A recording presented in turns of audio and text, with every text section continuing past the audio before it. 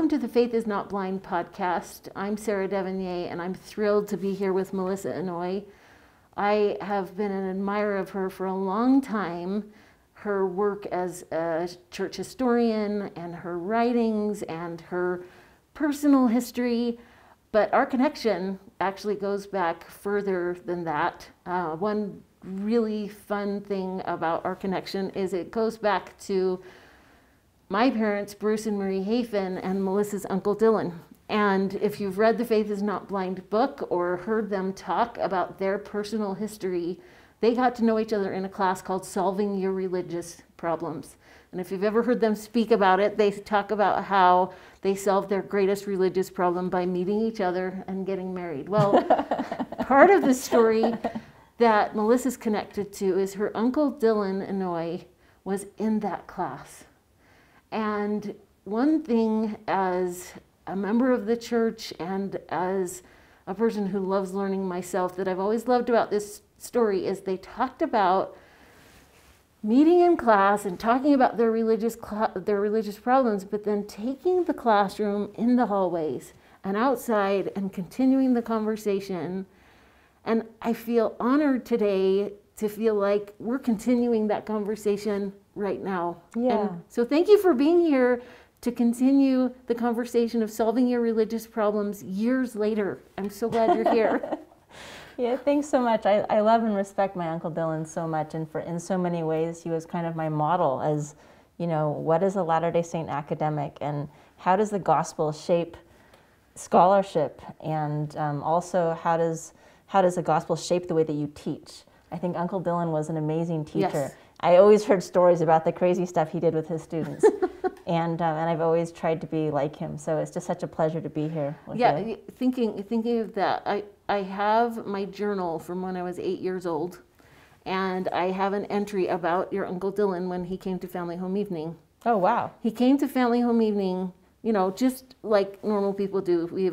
My parents invited a scholar to teach us for Family Home Evening, and he divided us into teams, and I was on Dylan's team. So as an 8-year-old, I was on his team, and he taught us a lesson and then had us be in these groups. And the thing that he taught us was how you learn is just as important as what you learn. And I wrote about it in my journal as an 8-year-old. That's very impressive. Yeah. It says a lot about the kind of 8-year-old you were, too. Well, and I thought, you know, I've been thinking about that as I've been preparing with this interview with you, and hopefully we can discuss that a little bit. As you said, talking about church scholarship, and you're a church scholar, that what we learn is important, but how we learn it is equally as important, and sometimes more important. So we'll circle back to that. But for people who need to know a little bit about your scholarship, your work as a church scholar, will you just give a brief introduction of yourself, a brief sort of bio of the important things about you, and then we'll talk in more detail about your story. Okay. So again, thanks so much for having me here on this podcast. It's such a pleasure and an honor. So I guess I could say that I grew up in Southern California. It's a super fun, diverse place. I thought that it was normal for I don't know, I just thought like that kind of super diverse environment was normal. I went to school on the East Coast, and super diverse, laid-back environment. And then I got to school in Boston, and there were like people who like wore like these sweater vests and like multiple layers of things out of wool and elbow patches. They read the New Yorker, and they were 18. I was like, who are these people? Super serious, very smart people. And so that was like the first time I kind of had culture shock, and I realized that I was from a certain place with these certain ideas and assumptions about what was normal and cool. And I was suddenly in this new environment where I realized there were these other norms. And I went to school hoping to be some sort of marine biologist or something, because I loved animals. And then I took chemistry, and I did not love that. I was like, no, this is not for me. And then I took Chinese, and that was when I just got sucked into the kind of beauty and power of the Chinese language and Chinese history. and ended up getting a PhD. I married my, I went on a mission before getting a PhD, and that's where I was madly attracted to my husband. Just kidding.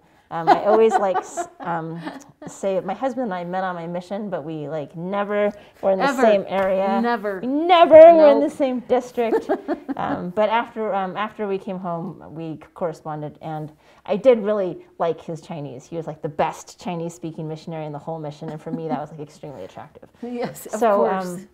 So his career has taken him to Hong Kong, where we also went, of course, and he's done a lot of interesting things. But in the course of that, I was I had my degree, but I hadn't really started working yet because I had 4 kids, and Hong Kong was so busy, and he was never home, and we would I would literally make dinner, pack it up into plastic containers, and then we'd get on the bus and we'd go take the bus into Central, and we'd have dinner with him in what we called Papa's house.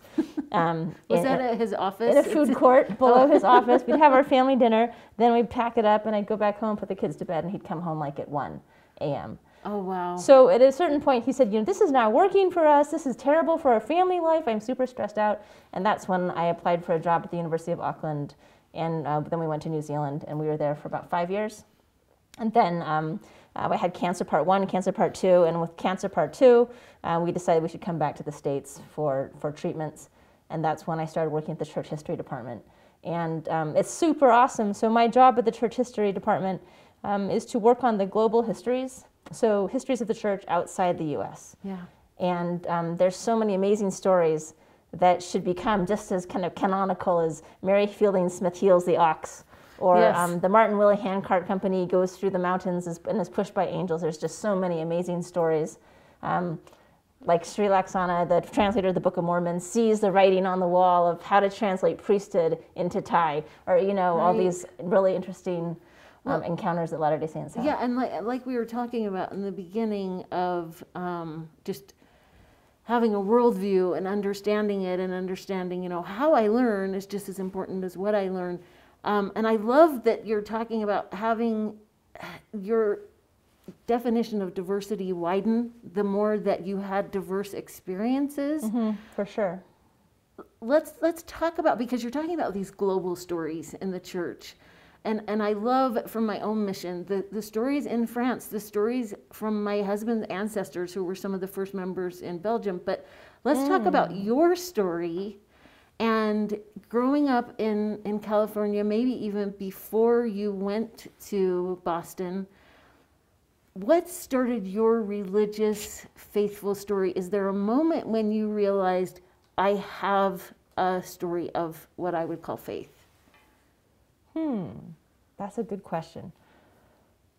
So, I guess you could say the story of, for me, I think for the longest time, it was a story of wondering if what I had was faith. I'm doing this thing. Does that count as faith? I remember trying to figure out whether I should go on a mission as an undergraduate, and I had a friend who was on a mission who had this tremendous kind of personal impact on me because he kind of went before me and kind of reported to me on his mission experiences and what was going on. And I was always kind of thinking, could I do that? Do I believe enough to do that, to say that? And if I went, would I be doing something that was real and valuable, or would I just be this automaton, person with the name tag, the kind of stereotypical thing that people make fun of when they make musicals or something like that, Yeah, and right. so, so I just wondered for the longest time if what I had was if my faith was valid. I knew I had faith, but I didn't know if it was if it could hold up in the world. If you know what I mean. Sound like a historian. I see the evidence, but is it valid? And what a great question to ask. So, how did you decide that it was valid enough to go on a mission? That's a good question. I don't think I did. Well, I love that. I think I decided to go because, see, this is the question. The question is, it's working for me, but the question is like, is it universal? Yeah. And that's a big question because, you know, I had been studying Buddhism and Taoism and Confucianism and, you know, these great philosophical and moral traditions, which kind of dwarf the Restoration in terms of how long they've been affecting people's lives, the amount of texts that have been produced, all those kinds of things. And so I thought, you know, I'm a member of this little tiny religious denomination, and it's so beautiful for me and my family. But like, is it valid for me to go and try to introduce that universally to everyone else? So did you, how did you sort of live into the answer of that, to go on a mission, to want to focus on church history even now? What is it about the Restoration for you that sort of holds up in comparison to all these ancient religions that you've been studying? Aha! So this leads into my story. As a missionary, that was exactly what I was trying to capture as an early missionary, like a young missionary. I already spoke Mandarin because I learned it at the university. Not well, you know, but I could already speak. I left the MTC early, which apparently made my husband really bitter because we were in the MTC at the same time. And I got to go before he did, and he like wrote, you know, Sister Inouye got to go, and her Chinese isn't even as good as mine. So I'm glad that you've reconciled that. That's right. Though. That's right. All of our marital fights are about Chinese. Yeah, actually. So I'm glad I don't speak Chinese then. Yeah. But so when I got there, I think I had a pretty prideful worldview, where I said, you know, I know your tradition, and I did. I know a lot about the tradition of people in Taiwan because, you know, Taoism, Buddhism, Confucianism. And I had read, you know, some of the great Taoist and Buddhist classics. And I would try to kind of get into these discussions with the investigators about like, well, you know, you've got these traditions here, and there's like this is how people talk about the Tao, and like in our tradition, the Latter-day Saint tradition, you know, these are the ways.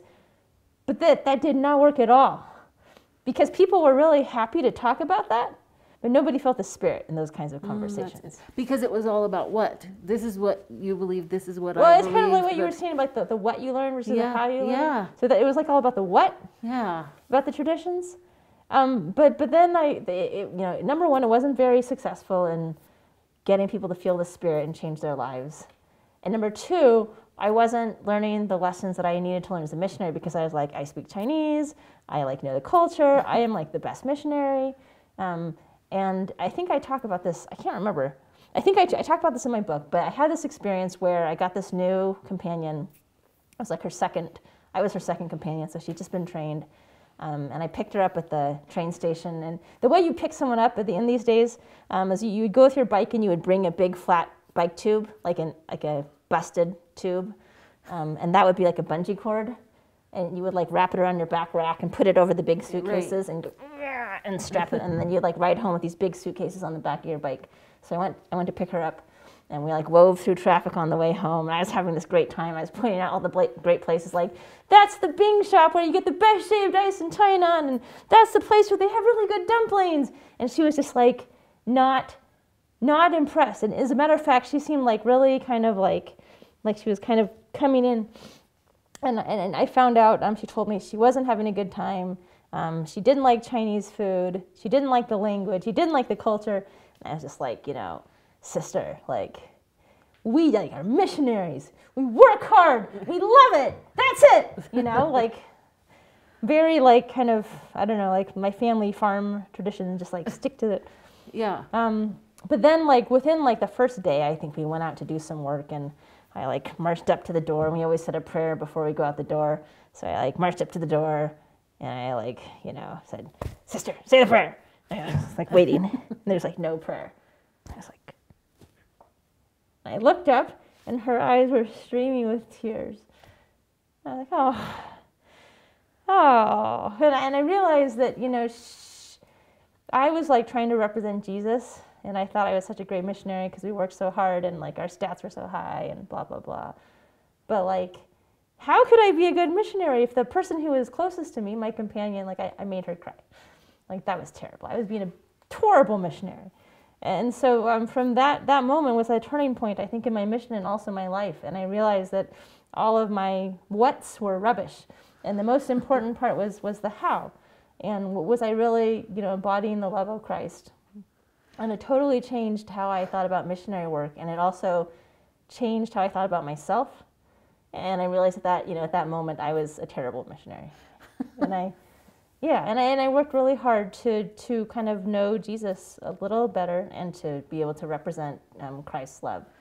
Yeah, and it's so easy to get wrapped up in this list of things that I can do to be an effective missionary and an effective missionary of the church, that it's amazing that Christ could sort of get taken out of the equation, even though he's on your name tag. Right. And your companion with those tears, what a sweet experience.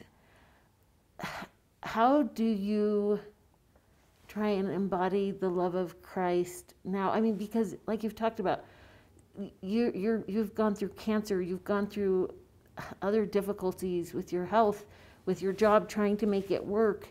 How do you keep living that restoration? It seems like you had your own restoration on your mission. Like, the restored gospel is about Jesus Christ, not about the numbers. So what do you do to try and keep that focus in your life? Well, it's really hard, and this is why. I think when you're a missionary and you're working with adults, it's like an equal relationship. When you are a parent and you're working with children, it's not quite the same.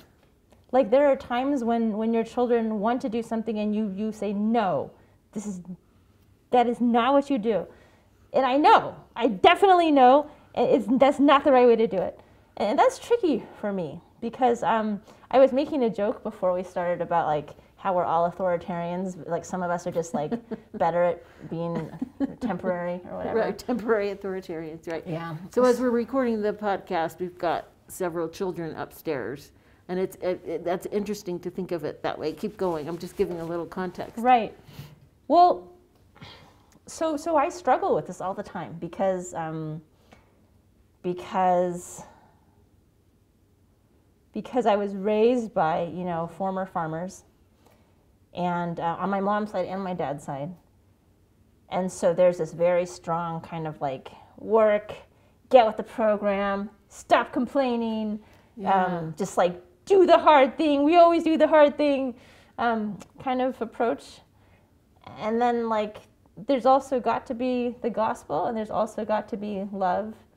But I wrestle all the time with this question of, tough love, permissive love, video game love. I don't know. It's super hard. And I think the difference is when your own children are not quite the same as other adults that you interact with. Maybe they are.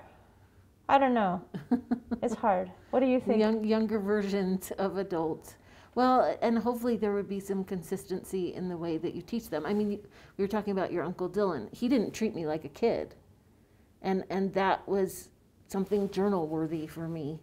So I'm not sure. It seems like there's consistency in God's love for us too, even though we are his children. I'm thinking about right now we have so many people who have in the church who have questions about church history. And you, one thing I love about you, and I love reading in Crossings, you writing about this complex yet simple faith that you have. When people have questions about church history and they're not feeling God's love because of the questions. I'm wondering if you'd be willing to talk about how you manage as a historian and clearly as a missionary you saw, I'm going to stick with this. So maybe a lot of it was endurance and toughness, like you said, from your background, your parents' background.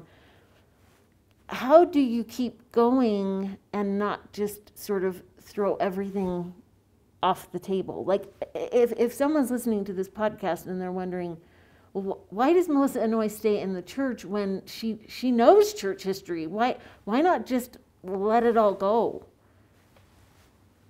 Mm-hmm. Do you have any, when people ask that, do you have any advice or any personal experiences that would help someone who feels like it has to be all or nothing? I think there's a couple ways to answer that question. One is I think I summarized it in a talk that I gave for the Maxwell Institute, Yeah. which is the worst thing in my mind is not like human stuff that people do in church history. So in this talk, I said there's three things that aren't the worst thing. Patriarchy is not the worst thing. Baldness is not the worst thing, and death is not the worst thing. So what I meant by that is, by patriarchy, I mean the aspects, the structures of the world that are kind of inherently unfair or not right, or like what they would say in Faith is Not Blind. There are so many things, not just patriarchy, racism, sexism, nationalism, all these things, where there's a gap between the ideal and like what we're actually able to kind of come up with in organized groups of people. So this is all over the world. So let's just take patriarchy. So I was a professor at the University of Auckland, and like New Zealand is one of the most egalitarian, most women-friendly places. It's run by Jacinda Ardern, who's this awesome woman, actually a former Latter-day Saint, grew up singing "I'm trying to be like Jesus," but also can just like lock down the whole country and keep out COVID for years, right? So speaking of a good kind of authority, she's pretty successful. Well, right. So New Zealand, from that point of view, is like a super, non-patriarchal place. But actually, at the University of Auckland, I was part of this women's group, and you look at all the professors at all the different levels, and the same kind of thing happens, where the higher levels are all men, the lower levels are all women, and there's movements to change that. I think we just barely had our very first female vice chancellor. So my point is, like, even in New Zealand, you can't escape patriarchy. There's like no place you could go where you could escape that, actually. Right. So you couldn't exist on the earth if you insist on having a perfect society. If you insist on being patriarchy free. Yeah. So that's just an example. And then with baldness, by baldness I mean the things that kind of happen to us in life that we can't control. My hair fell out about like 13 years ago. It's not related to my cancer, actually. But it just fell out. Like, I could not control that. It just did. And things happen to us. Health happens to us. Unfair things happen. Just difficult things happen. The world is hard, and we have to kind of deal with these indignities and the pains and the sufferings of life. And then finally, death. As anyone who's had like a chronic illness or a life-threatening illness knows, like, death is super scary, but it's also not the worst thing. There are other things that are worse than that, and so that's just kind of a way of saying, I think this idea that I found out these things about church history that destroyed my view of, let's say, Joseph Smith or Brigham Young or early church leaders, whatever. Therefore,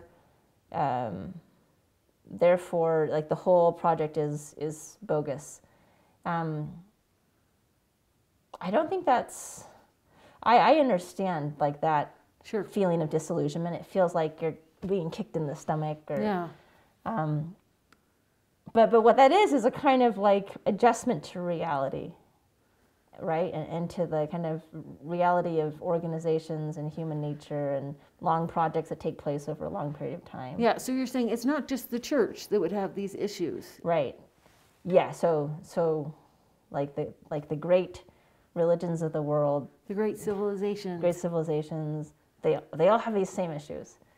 So then what I think is the worst thing is to have had no change in your life that makes you more useful in the lives of others, and to have no opportunity to be useful in those people's lives. Yeah, G.K. Chesterton would call that being an improver. Oh, right. That's the quote. Also that's the quote from the book, of course. But I love that idea of being willing to change. Elder Maxwell would call it meekness, maybe. I loved what you said once. It's in Crossings about Christmas lights. Oh, right. That was really helpful to me too. And I think just thinking about stepping back and saying, am I being useful? And and maybe even turning it around, is the redemption useful, the redemption and the restoration useful to me? So that I'm being useful rather than just saying, nothing is working for me, I'm leaving. Would you talk about the Christmas lights? I think it's so helpful. And actually, this is a metaphor that has been kind of sorely afflicted by improvements in Christmas light technology. But when I was young, like I remember we like set up the Christmas tree, and we strung the lights around the tree, and then like we're ready for the big moment. Ta-da! We plugged them in, and nothing happened. Yeah. Because these are the old cheap Christmas lights, where if one like junction was out, then the whole junction, if one like fuse or something light was out, then the whole thing didn't work. And I think sometimes we have that idea with church history. Yeah. Like in order for the gospel to be true, there's like this kind of light that kind of jumps from one point to another along this like whole chain of church history, and not just like from individual to individual, but like things that people said, things they did, every act, every kind of moment.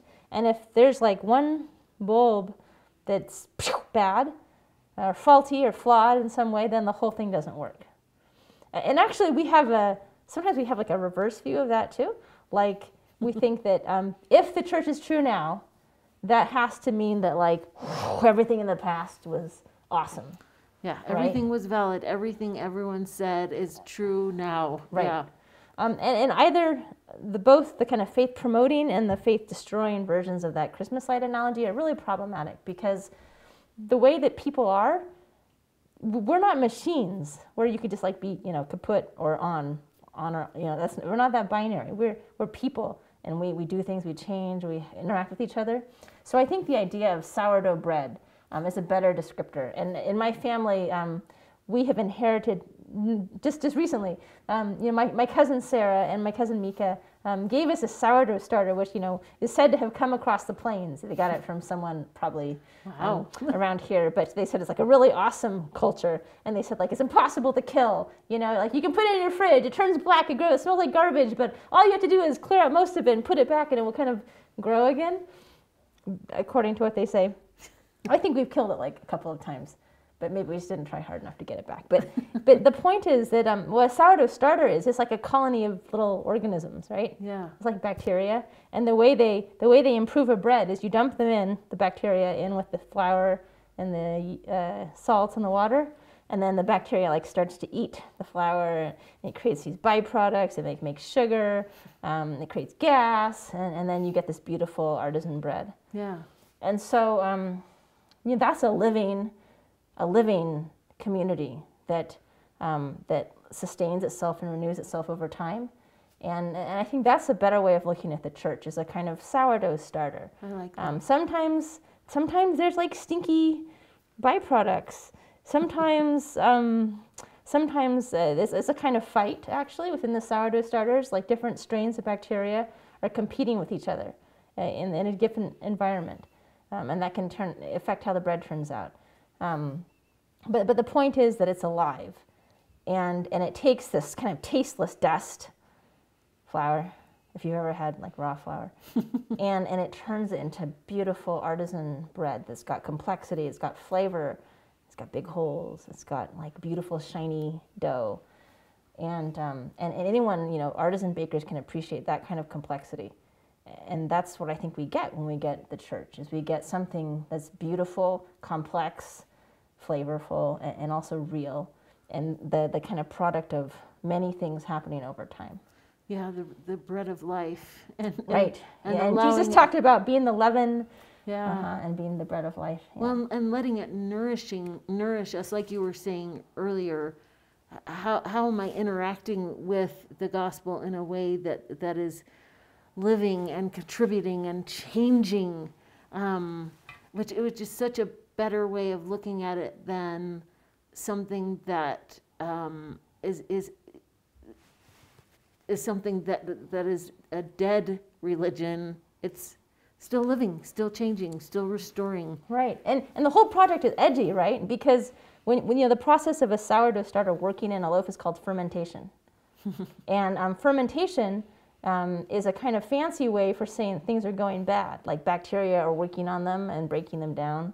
And like if you just like let the sourdough start run wild, then it gets a very stinky, garbagey smell. So it's like fraught, but also awesome, and also living, which is why people love to bake with sourdough so much, because it's, I don't know, it's more exciting. It's alive. It's an experiment. Yeah. Let me just ask you one last question. If there's someone listening to this podcast who is trying to decide, what do I do? How do I make this sourdough starter start in me, living, breathing? What is the one piece of advice that's sort of working for you now that you would give them? Well, I would say, and I think we could go on and on forever about this. If you're having a hard experience at church, to pay attention where you're having a hard experience at church, and to know that there's so many other church experiences that people have, like on a global scale. Does that make sense? I love that. So I think the current kind of narrative that we have, like the faith crisis narrative, again, I'm not trying to oversimplify it. Sure. I've heard a lot of people say something like this, which is that, I grew up in this church, and I thought that, I was taught these things, and then I grew older and I learned history, and I took a close look at kind of structural issues, and I had some bad experiences, and that's made me feel like what we say, like our claims are not valid. Our claims to be like the one true church are not valid. How could it be valid if there's bishops who abuse teenagers, if there's unkindness towards LGBTQ people that I've experienced, if I've had this experience, or if I've read this part of history where this church leader said what's clearly not what Jesus would want us to say or do. Yeah. And I guess what I would say to that, I'm like really sympathetic to that narrative, because that's kind of the paradigm that I was raised in as a kind of Western trained academic as well. Yeah. You look for consistency, you have evidence, and you look for these kinds of are these claims valid? You're kind of like always weighing this question of the claims and the evidence. But and I have, my life has been like an endless string of faith crises, basically. But the reason why I think that I value the project of the restoration so much is I think that paradigm, which I share in, is a very narrow worldview. If you look at all the worldviews of all of God's children, like the people who have these kinds of views tend to be like me, North Americans, educated, have pretty good jobs, read lots of books, have the time to read lots of books, and to kind of have this kind of, again, I'm speaking about myself, a kind of optimization mentality, like for example, if I go to the store and I bought something that was turns out to be broken, I'm like, oh, they've ripped me off. I must get my monies back. Right. Or I'll read reviews before I purchase something. Yeah, we're very get the good best consumers. Thing. Yeah. Right. And I'm not trying to make fun of people who are trying to have a good life, or trying to get value for money or whatever. But that perspective is a very that perspective, that's kind of my native perspective, is very rarefied. If you look at all the problems, all the challenges, all the concerns of people in the world, it's there are so many other things that people would say that's not the worst thing. Yeah. people's worst things are so different from the horrible feeling that you get when you're going through a faith crisis. It is a truly horrible feeling. I know how that feels. But like what I'm saying, I guess, is that when you look at the global church and you look at all these people who've had these amazing experiences, who've like, they have a dream where they see the Salt Lake Temple. Why does God care about someone in Cote d'Ivoire, seeing the Salt Lake Temple? But it happens all the time. Not all, but like, so many times in the stories that I find. Or you have people who are struggling with something, and the church is an answer to them. It's like a lifeline. Yeah. So it just seems like if you're struggling with the church, I think we should understand that like our particular struggles have to do with our particular expectations and contexts, which are usually super dependent on our like demographic. Yeah. Well, and I appreciate that, because what it does is say, maybe step outside your worldview, rather than centering on, this is how I'm going to make this worldview work, saying, how can I change the worldview? How can I make the worldview bigger, so that I can see other people's experiences, not just my own, and I can ask myself questions about how I see the world. Because maybe there's a lot more than we can see. Always, there's a lot more than we can possibly see around us. And I appreciate you sharing that sort of global view of our usefulness as missionaries and as mothers and as church members can be enhanced by taking a step back and looking at more of a global, larger view. So, right. Well, because that's the thing, right? Because people who, I am deeply troubled by aspects of our, let's say, institutional culture that seem to me to be unjust or unfair, or aspects of our history that show the existence of racism, for instance. And for those reasons, many people feel like, well, I can't be part of an institution that has these things in it. But I would argue, people who care about justice and who care about like equality and care about love for all, not just for some people, but for all, might find a lot to value when you think about what it means to be a member of a global church. I mean, the fact is the church is so tiny, so minuscule on the scale of human religious groups, that when we're global, it's actually kind of meaningful because there's so few of us. Does that make sense? Yeah. Like Catholics, they're everywhere. They're like a huge section of everyone. But us, there's not that many. So to be a Latter-day Saint is to be truly a member of a global community that one can still kind of wrap one's mind around. And I value that so much, because I deeply care about justice. I care about racism. And for me, my membership in the church is a way to be involved in the challenges and the burdens of people who are facing injustice or racism all around the world. It's my opportunity to be to learn from other people and to bear those burdens directly through my covenants. Yeah. And I think it's really hard in today's kind of global world. We're just like little tiny atoms in the middle of this whole universe, and I think it becomes overwhelming, and we think the best way to help the world is to kind of be part of a group of people who have committed none of these certain kinds of sins. But those people usually will tend to be quite a lot like us already. Yeah. And I think what God expects from us is to be connected to everyone, all of God's children, and that's like a super hard thing to do. And as a church, we're still learning how to do that. But I think we're taking all these steps to try to do that. Yeah.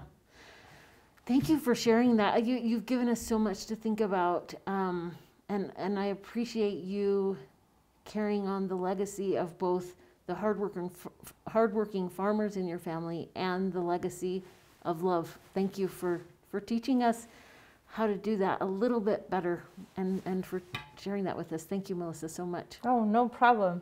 Thanks for your insights. It will hopefully help me be a better parent. Yeah. Thank you.